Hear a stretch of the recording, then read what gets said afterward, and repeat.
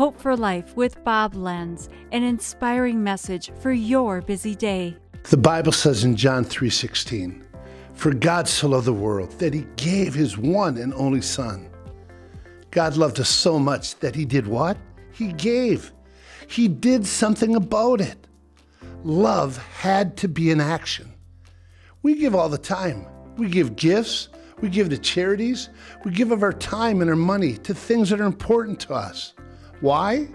It's an act of thankfulness, a way to say, God, it's all yours. We're just giving it back because you gave it to us. And what did he give? He gave his best, his one and only Son. Why? To demonstrate his love to us, for the world, for you, to me. It's personal.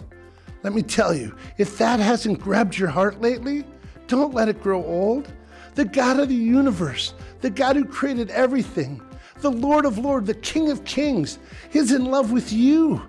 And he showed that love by sending Christ, by sending and sacrificing his one and only Son for you. That's real love. This has been Hope for Life with Bob Lenz. Discover more at lifepromotions.org.